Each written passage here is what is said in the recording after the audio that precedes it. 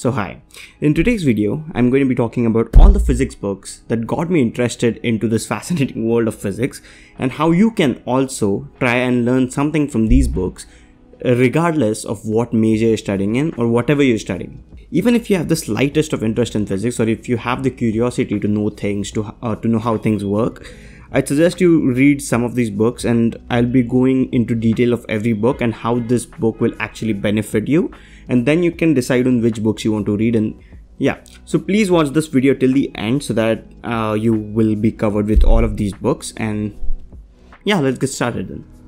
So the very first book that I'm going to be talking about is Stephen Hawking's The Theory of Everything. I don't actually have a brief history of time right now. I was not able to find it.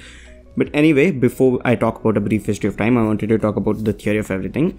In this book, Stephen Hawking covers majorly many topics that he had talked about in the brief history of time as well. But what this book consists of is about 7 lectures that he had delivered when he was a professor. And these are not lectures that were actually given to students of a very high caliber, or not to the students who are actually studying physics in university, but instead to normal people or to people who have not actually studied physics or who have a really basic knowledge of physics. So if you go into this book, let's have a look at it. Let's have a look at the chapters.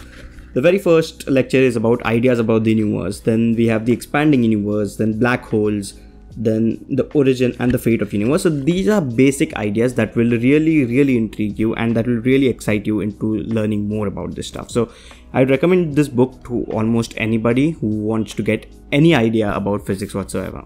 The next book I have is The Grand Design, again by Stephen Hawking. So if you all don't know, Stephen Hawking was a physicist working at Cambridge University towards the end of his life and also towards the end of his career. He was an absolutely brilliant mind. If you don't know, he was also suffering from a motor neuron disease, but despite that, he was one of the greatest minds of the 20th century. The Grand Design is actually a book very different from every other book that is written. In Grand Design, he talks about the vast scope of the universe.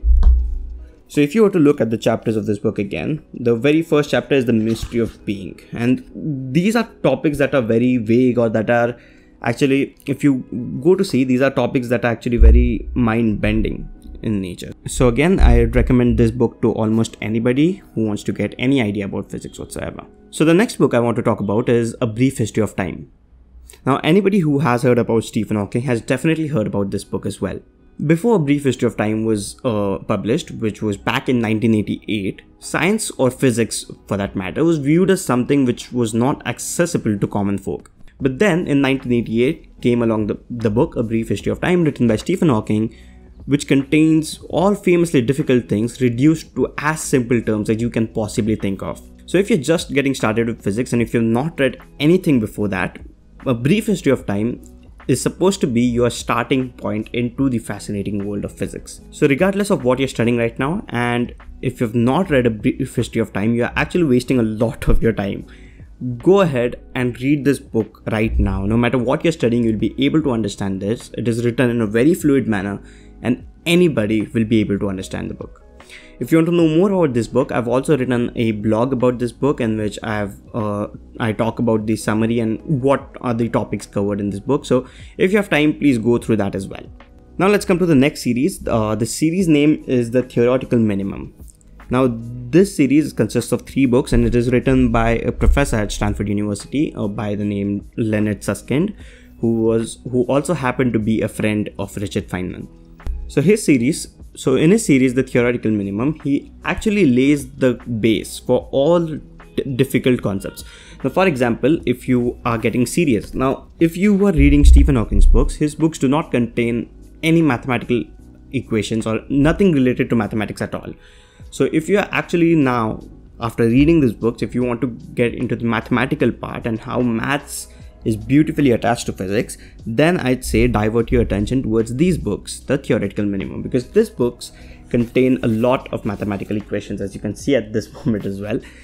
And again, this is not a difficult book to read. It is absolutely simple. But again, if you want to read this book, I'd only suggest you, if you're getting serious to know the actual workings of physics, that is the mathematical stuff of physics, if you're interested in that kind of thing.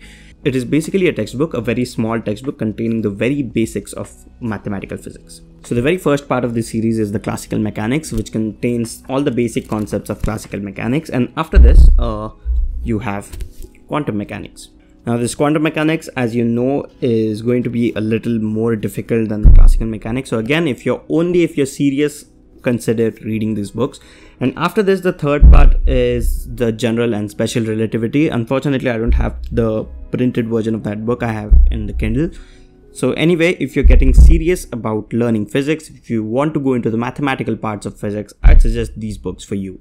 So until now, I've spoken only about two authors. Now let's jump to Dr. Richard Feynman. So if y'all don't know, I am a huge fanboy of Richard Feynman, and I have talked about his Feynman technique in one of my videos. So if you've not watched it out, please check it out right now. But again, the very first book that I want to talk about written by Richard Feynman is QED, which is the Quantum Electrodynamics, the Strange Theory of Light and Matter.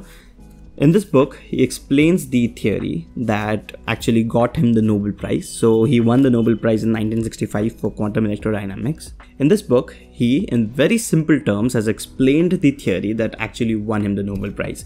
And it is not difficult. It is somewhat tedious, so you'll need to pay a lot of attention while you're reading this book. But again, if you actually read it seriously and if you're spending some time on it, it will not be a difficult read. It is only about 140 pages long. It's not a novel, but it's really amazing. So if you want to know about QED, this is the book to go to. Then I'm talking about Surely You're Joking, Mr. Feynman. Again, this is a book written by Dr. Richard Feynman, but this book has absolutely nothing to do with physics. So I know that this book is not related to the other books that I'm showing you guys, but this book is actually about the life of Richard Feynman and how he was just a normal person. So yeah, what this book tells you is how a Nobel Prize winning physicist is actually outside of the college campus. So if you have some time and if you want to know more about the great Richard Feynman, except for his scientific work, please read this. Okay, so now we are talking about the Feynman lectures.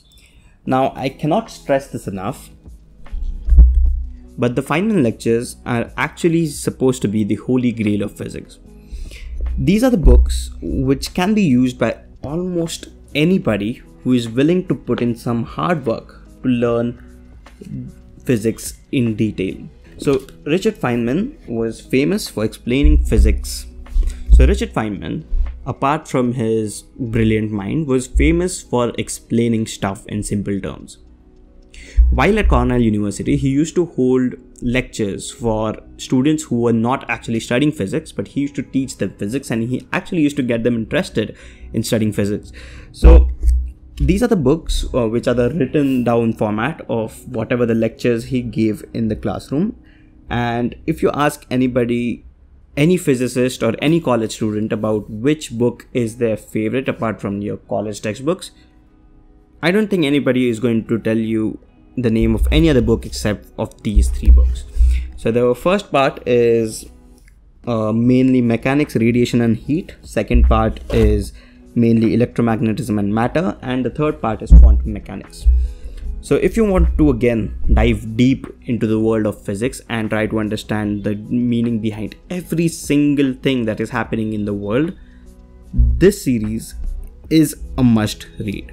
So again, these series can be very long because as you can see, the print is extremely small and there are 3 volumes of this. So if you're not actually interested in learning in so much detail, you can go for Richard Feynman's 2 different books. The first one is 6 Easy Pieces. They are actually a collection of lectures from the Feynman lectures itself, but they contain only the basic ideas that you need to know. For example, it tells you about the relationship of physics with other sciences. It tells you about the very basics of physics. So if you're into that kind of thing, 6 Easy Pieces is absolutely a brilliant book, and it is very small. It is not a huge book, so you can finish it in a day or 2 as well. The next book is again Richard Feynman's 6 Not So Easy Pieces. So as you guessed by the title, it is again taken from the Feynman lectures itself.